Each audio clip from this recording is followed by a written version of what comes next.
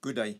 In this video, we are going to do quite a few riders that uses this rule that states the exterior angle of a triangle is equal to the sum of the interior opposite angles. Looking at this triangle, it says that the red angle, the exterior angle of this triangle, is the same size as the two blue angles added together. Remember, in geometry, if we write something, we will write statements and give reasons for our statements. In this case, we will write angle C1 is equal to angle A plus angle B, and our reason would be exterior angles of a triangle. This is the abbreviation we will use for this long statement. You can also call this angle C1 angle DCA with a cap on the C, and then that is equal to angle A plus angle B. Looking at this example, if that exterior angle is 100 degrees, then those two angles together will also be 100 degrees. For instance, 60 plus 40 is 100, and then that is 100. Exterior angle of triangle. Let us look at a way to answer some of the following riders. They gave us this sketch. They gave us this triangle, triangle DEFD, with an exterior angle here at F2. They told us angle E size is X. That angle is 20 degrees. That exterior angle is 60 degrees. They call this angle F1 and angle F2. And they can ask, find the value of X, or say, find the size of angle E, the angle over there. It is good to write the word statement and reason. It will remind you to put statements and give reasons for your statements. You may write X plus 20 degrees equals 60 degrees. And your reason, exterior angle triangle. Now we solve for X. We minus 20 on both sides. Then your answer is X equals to 40 degrees. You can also say angle E is 40 degrees. And I like to fill it in on the sketch in case we need it. Please stop the video and get your brain around the solution. The next problem you might run into might look like this. They give you this sketch and they do a statement and reason for you at the bottom. And they leave out a piece of your statement that you must find the answer for. So they say that angle A plus that angle D1 will be equal to which angle that is an exterior angle to them. And you have to fill in angle B2. Angle B2 is the exterior angle that is equal to the sum of the opposite interior angles. They could also have given you this statement and asked you to fill in the reason over here. And you would then write exterior angle triangle. You must also get your head around it that there is more than one exterior angle at a triangle. We find an exterior angle by taking one of the sides of the triangle and going straight out, or any other side and just go straight out.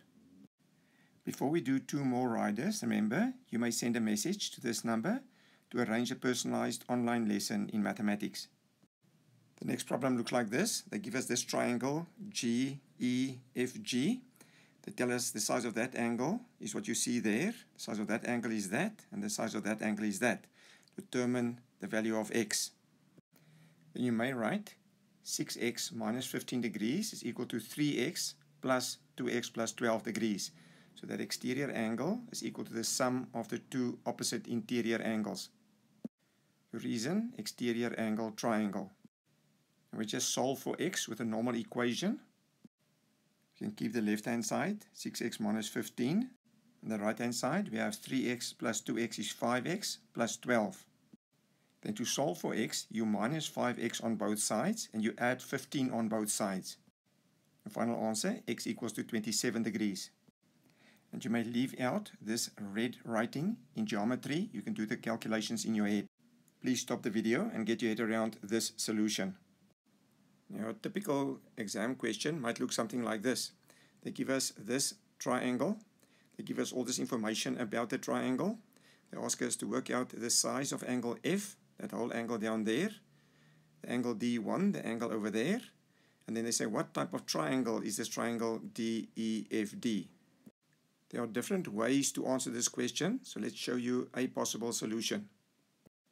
First, we solve for X. We say this 116 degrees is equal to that plus that exterior angle of a triangle. Now we solve for X. We can keep the 116 degrees. 2x plus x is 3x. Minus 48 plus 14 is minus 34 degrees. Plus 34 degrees on both sides. So 3x is 150 degrees. Now we divide by 3 on both sides. So x equals to 50 degrees. So now we can work out what the value of f is. F is x plus 14 degrees they wrote in there. We worked out x was 50 degrees. So it's 50 plus 14. Final. The size of angle F is 64 degrees. And I like to fill it in on the sketch in case we need it in future. Next they ask us to work out the size of angle D1. One possible solution is, you may write D1 plus 116 degrees is 180 degrees. Reason, angles on a straight line. Those two angles are adjacent supplementary. That means they add up to 180 degrees. Now we can solve for D1. We minus 116 degrees on both sides. So D1 is equal to 64 degrees. And I like to fill it in on the sketch.